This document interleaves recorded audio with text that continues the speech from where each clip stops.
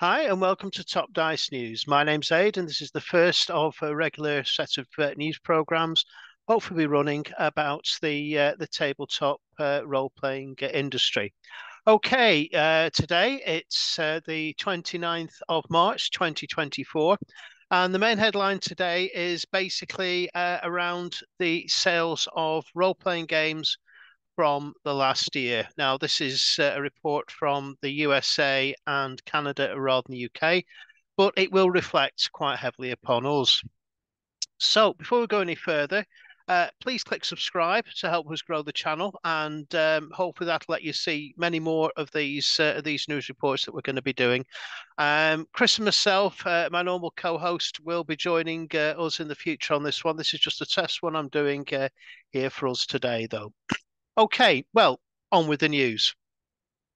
Right, as I said, news headlines. It's been a bit of a disappointing year as 2023 for the tabletop industry. The hobby game sales in the US and Canada increased by just 1%, which was well below inflation levels. So overall, a decline. Now, these figures come from specialist stores and includes Kickstarter, but doesn't include direct sales, Amazon, and such like. So there's a fair bit to be added on to there as well, I'm sure. Now, top 10, we'll cover that first. So the top 10 games, RPG games from 2023, reported through hobby stores, etc., was as follows. Number 10, Pirate Borg, which is quite an interesting entry. It was very popular and will continue to be, I'm quite sure. Number 9, Call of Cthulhu by Chaosium. Not really surprised. Quite surprised, I suppose it's number 9. I thought it would have been higher, but that's good to see there. Cobalt Press 5th edition books. They came out with quite a few last year, so they came in at number 8. Number 7, bit of a shock for me. That was the Marvel Multiverse RPG from Marvel itself. I do know it was doing quite well, but I didn't realize it was doing quite well. So that came in at number 7 bestseller. Number 6, Cubicle 7's Warhammer 40K series.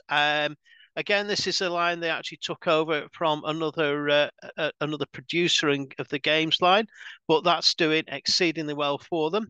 Number 5, interestingly, is Starfinder from Paizo. Again, there's a new edition of this coming out, so I would have thought it would have actually had a bit of an effect on sales, but no, it's holding strong at number 5 there. Number 4, World of Darkness. So that's Vampire, Werewolf, and similar games. Doing very well there at number 4. Number 3, interestingly again, is Cyberpunk Red from Talsorian Games. That's come on in leaps and bounds, and it really does show the influence of cyberpunk and sci-fi, I think, in general on role-playing. Number 2, Pathfinder. I suppose no real surprise there, and no real surprise with the top one, which is D&D, Dungeons and Dragons 5th edition from Wizards of the Coast. However, as a word of note, actually, on that, there's been a 30% decline or thereabouts in sales of D&D reported in the past 12 months. Reasons could include new edition coming out, which is imminent this year. People moving to try other games, which I think is a big factor. Downturn due to the huge lockdown boom that there was a couple of years ago. And of course, there's the switch by the company's increasing movements towards its digital agenda and online presence. So basically, D&D Beyond, etc., which does not include the figures that we're looking at here. Now, Pathfinder was the big winner again. It saw its sales leap quite a bit in 2023. Basically, it's the same following 4th edition release. A lot of players seem to have headed its way, and I'm not surprised. It's not a game I play a great deal myself, but I can see the attraction actually sort of with it. And do you know what? I'm glad Paizo are getting something actually out of it. So there we go. There's the top 10 of games from last year, as in sales wise, plus some other information actually sort of for you. Okay, moving on to another headline. And fifth edition, we remain with that. Lost Cathans of Sochacanth. That is a new free module on D&D Beyond. It's just been released actually on there, and it's part of the big anniversary scene. Is this one?